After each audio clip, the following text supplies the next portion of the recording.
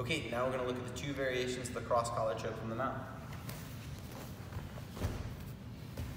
So, when I'm holding the mount, my knees should be in tight to my partner. I'm going to try and tuck my feet under, okay? To make the grip, generally, actually, as a general point of holding the mount position, we want to have either a low mount or a high mount, and we want to try to avoid spending too much time in kind of in the middle space. So a low mount would be, I'm really low, and I've done one of those, either I'm closing my guard behind my partner, or I'm grapevine his legs and extending. But both of these attach me to my partner's hips, allow me to put much more downward pressure, and make it hard for my partner to bridge.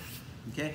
If, on the other hand, I take a real high mount, like I will walk up into my partner's armpits, and you'll notice my mount is, my legs are opening my partner's arms away from his body. When I do this, I take myself away from my partner's hips, and so when my partner bridges, his bridge doesn't move me nearly as much because I'm so much higher. Okay? The worst case scenario is you are sitting low, but don't have any leg entanglement, because now when my partner bridges, it affects my base a lot and is more likely to roll me over. Okay? So as a general rule, we should prefer to be quite high or quite low. Okay? Living in that middle space, riding in that middle space is the dangerous thing.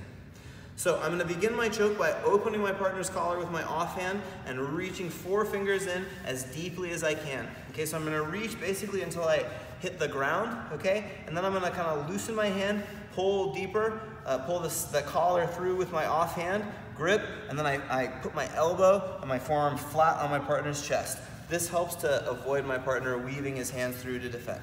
Okay? So as soon as I've taken my grip, I smash my forearm flat on my partner, and then I've just given the grip that we did for the last escape, so I need my weight to go away from that. If I keep straight over my partner, I'm kind of gifting him the upa escape we just looked at. So my weight goes wide, and I begin to make my hips heavy. Okay?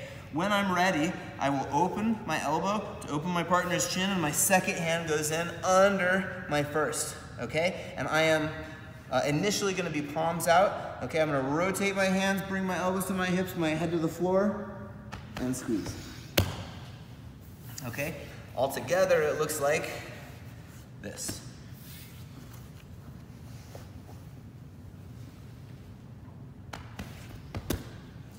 A common mistake with the cross choke is people open their elbows. So they make their grips and they do this, okay? And in actual fact, the motion is make your grips and then pull your elbows to your body, okay? And get a really strong squeeze. It's also important to make sure you rotate your hands.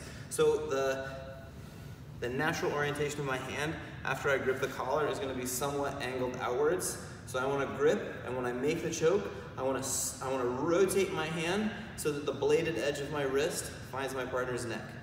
You can't really choke someone with the flat of either side of your forearm. And so we need to make sure on this choke that we put a bladed edge, right, the narrow edge of our bone against our partner's neck, okay? And so here, go open. Also important that the second hand goes under the first hand if we're doing the 2 palms out variation of the choke. If I try to, even if Mike's not hand fighting me, if he just tucks his chin, when I try to put the second hand in, it can be very difficult to find my partner's neck. Usually I'm gonna find his face, and I have a garbage choke and I won't make any friends. So nobody likes me as it is, so I really need to work on that. So I open my elbow, and this allows me, even if my partner's tucking his chin, by opening my elbow, I make a space to find my partner's neck, okay? The second hand, I don't have the help, okay, to get my second hand in. On the first hand, right, I reach in, and then I use my second hand to climb it deeper and deeper. My first hand is now tied up, and so when I make my second grip, it can be difficult to get quite as deep. So one thing that you can do to help is that you're kind of going to do like a princess wave motion with your hand as you dig. So you put your hand in, you're gonna like run into his gi, and then you wiggle and make princess wave motions until you get as deep as you can. Once you're there, if I try to squeeze the choke from here, I certainly may get it, but right now my hands are doing double duty. They're choking Mike, but they're also holding my body up. So I put my weight down on my head so that my hands are free to only choke, okay? And I'm no longer using my hands to physically support my weight, and so I'm able to pull more effectively against my partner's neck, okay? Now I wanna look at one other variation of the choke. This is probably the one I like better, though I'm not a huge collar choke guy one way or the other. So I make the same grip that we made on the first choke, okay? I bring my weight to the outside, and this is particularly effective variation if my partner's tucking his chin. Okay, now I just want to wave in a big circle. My elbow drops to the mat, right where my partner's neck meets his shoulder, and I'm going to drag my elbow across my partner's head to turn his head. And now I grip the ridge of material on top of his shoulder, put my head to the floor, okay, and finish. Okay, and the finish is, again, I'm rotating this hand and squeezing, pulling both elbows to my body. On this hand, I should be able to fairly directly set the bony ridge of my wrist against my partner's neck, okay? On this choke, I'm not gonna try to make a thumb inside grip. That's a strong grip for choking, but in this situation, usually takes too long and will give my partner time to hand fight me effectively. So I wanna just, as I circle, okay, I turn my partner's head and I just connect to the material right here, and I just make essentially I just grip it in my palm, right there.